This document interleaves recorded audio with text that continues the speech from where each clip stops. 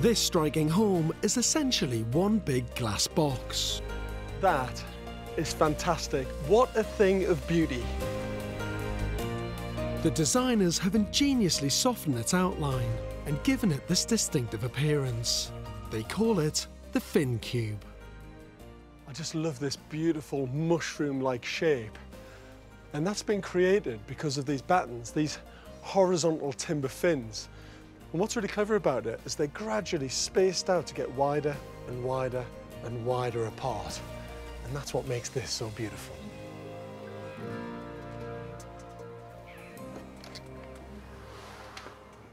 What a beautiful space. There's something so calming about being in a timber frame structure with all this timber paneling everywhere, blending in so beautifully with nature, and then having that view.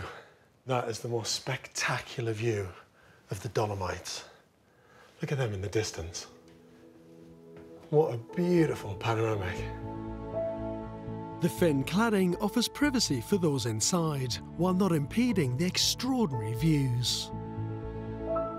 And it really helps, on a very boring technical level, having triple glazing. Because this will be so well thermally insulated when it's all covered with snow. But at the same time, it just keeps any noise from the outside, outside. Triple glazing is so cool. We should be using it everywhere in Britain. Apart from the glazing, everything else is made from locally sourced sustainable timbers, a combination of larch and stone pine, creating 47 square metres of living space. And I just love the way that the same timber's been used on the floor. It grows and merges up into this little dining table island unit, then becomes the kitchen and the cabinets and the wall panels at the back, and even the panels in the ceiling.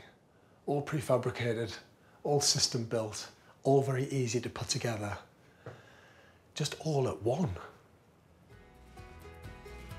The really clever part of this structure is that it's relatively easy to dismantle the whole thing and rebuild it in another location. Just add power supply and water connections and you're good to go. The one thing you notice about this space, there's no doors anywhere.